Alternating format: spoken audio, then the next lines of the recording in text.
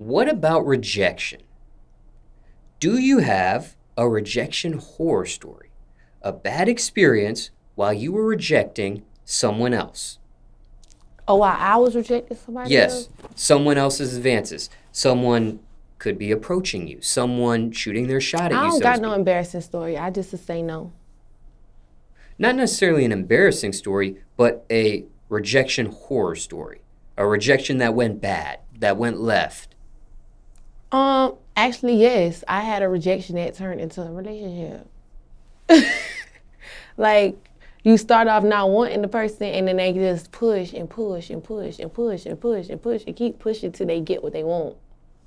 Not even get what they want, but till they, you know, when a dude is just not gonna take no for an answer, he just gonna be persistent. He gonna try to swoon you. He just gonna try to get you. Yes, I've been through that. Care to put a name on that? Mm-mm.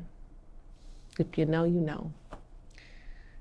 Now, have any of your female friends or family members had it worse than this description when it came to rejecting a male's advances? I don't know. I don't talk to them about that. Okay, I want to read you two headlines here that happened in 2022, last year. This is from people.com.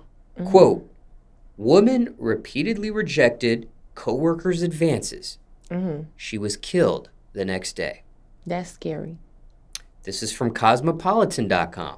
Quote, Lily Sullivan, 18-year-old, cruelly murdered after rejecting man. And for those in the audience that want to read the rest of these articles, the link is in the description below this video. But with you just hearing these titles, with you just hearing these titles and not reading the articles in full detail, what's your take? Death in the result of rejecting a male's advances. I feel like that's so common now. Like, you have to be so careful with how you reject a man now, because they get in their feelings. They get in their feelings like some hoes. Men, they can't take rejection or something. And that's what you call tender dick ass niggas. And you need to leave them niggas alone. Or them tender dick ass niggas need to go some,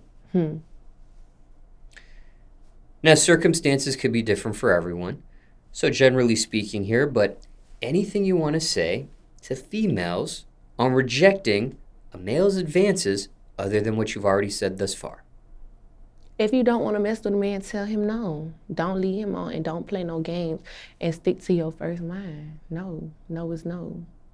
Don't let no nigga try to convince you otherwise. Anything else in regards to rejecting a male's advances? No. You're not forced to do nothing you don't want to do.